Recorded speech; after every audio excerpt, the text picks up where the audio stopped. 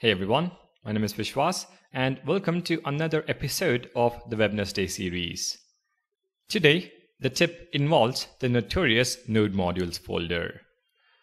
We all know how bulky Node modules can become in a project, but we tend to forget about them. As you start working on more projects or create separate projects to try something new, Node modules will start eating a lot of your storage space.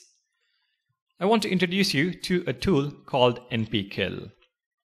In a folder where you typically create all your projects, open the terminal and run the command npx npkill, which will list any Node modules directory in that folder as well as the space it takes up.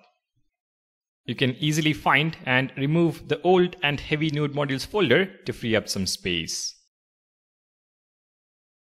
You can see that I have deleted the first Node modules folder and saved 0.39 GB of space.